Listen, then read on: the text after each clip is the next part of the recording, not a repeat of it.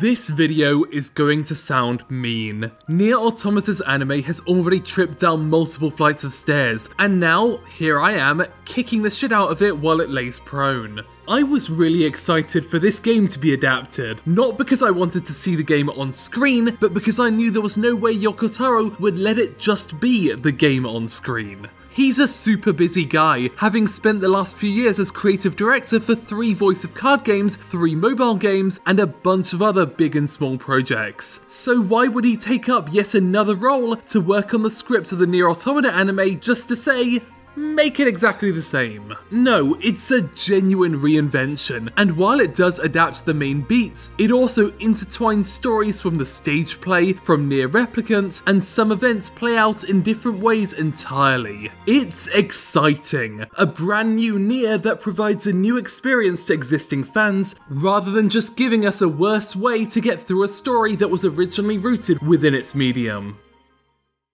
Or rather, it would be exciting if it wasn't for the fact that the production keeps imploding.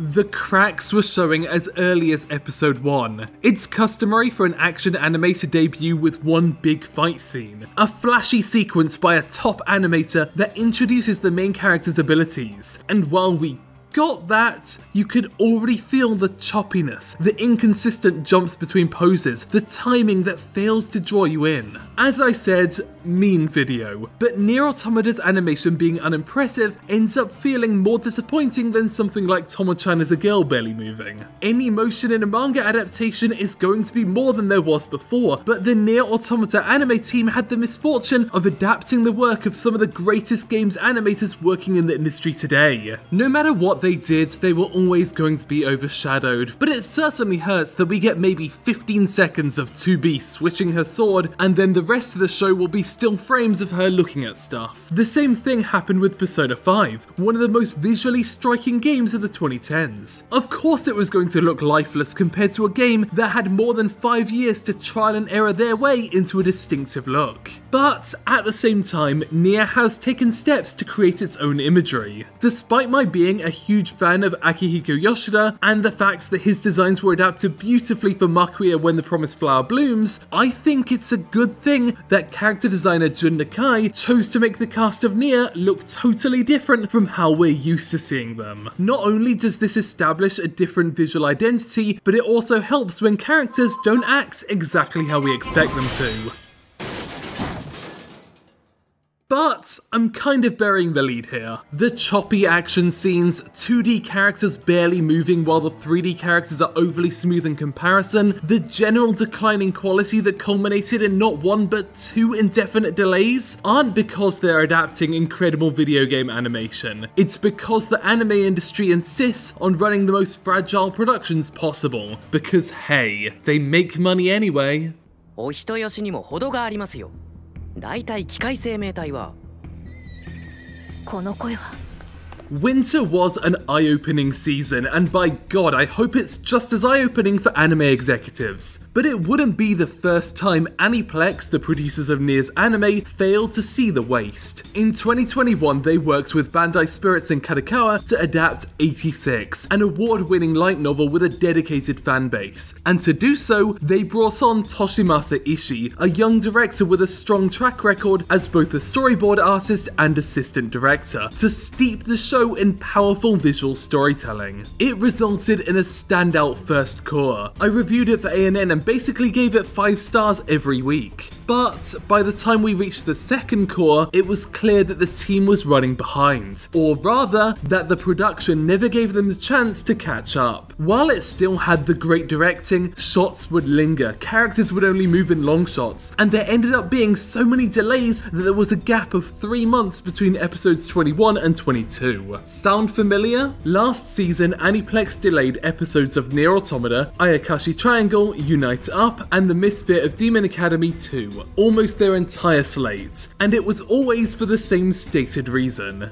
COVID. Now that's not necessarily that the teams at A1 Pictures, Connect, Cloverworks and Silverlink all simultaneously caught the virus, but rather that their productions were tenuous enough that without their outsourcing partners in China who were dealing with COVID outbreaks, they were unable to release episodes. It's like walking across a tightrope and getting surprised when a gust of wind blows you off. Saekano's director even chimed in on Twitter to say that winter shows have always had trouble, since it ends up running through the Lunar New Year, an occasion that many across Asia will take time off for. Aniplex isn't the only company facing these delays, but what's perhaps most annoying is that, like with 86, they assembled a genuinely exciting team to adapt NieR Automata. And this has been a consistent problem. Premium teams, but without premium schedules. Those whose teams are able to keep their creative spirit alive until it reaches the conclusion are the exception these days, not the rule. And they've been successes due to finding their own ways to deal with unreliable schedules. There's a version of NieR Automata that's not just reached episode 12, but hit a consistent series of highs. Episode 4, with action storyboards and direction from the brilliant Sword Art Online and Naruto Shippuden animator Kengo Matsumoto, is the best the show has looked thus far. Even if the fight against Simone is interspliced with less than stellar shots, there's still stuff to gawk at, and it's the closest the animation team gets to mimicking Platinum Games' non-stop combos. Along with Matsumoto, they've also had stars like 86's Toshimasa Ishii and Sword Art Online's Tomohiko Ito joining the gang. But without the time to do what they do best, we don't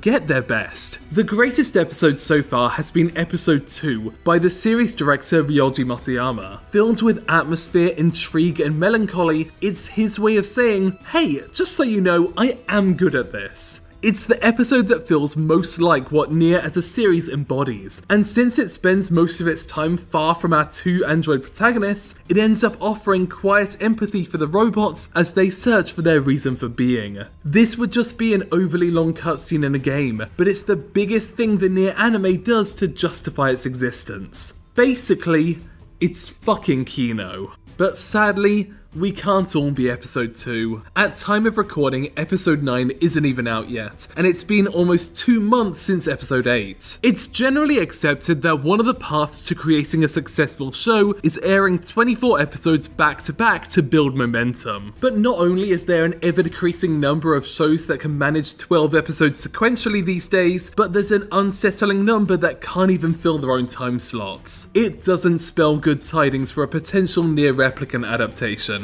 To be frank, video game adaptation is hard. These are largely stories and designs created for a 3D environment defined by player choice that then have to be mushed down into something that can fit on a television and costs way less money to make. Just one look at the 3D designs created in-house at A1 Pictures tells you that this wasn't anyone's ideal NieR anime, even though, as I said before, it could have been. The teams are good, yeah, even the CG guys have great works on their resume.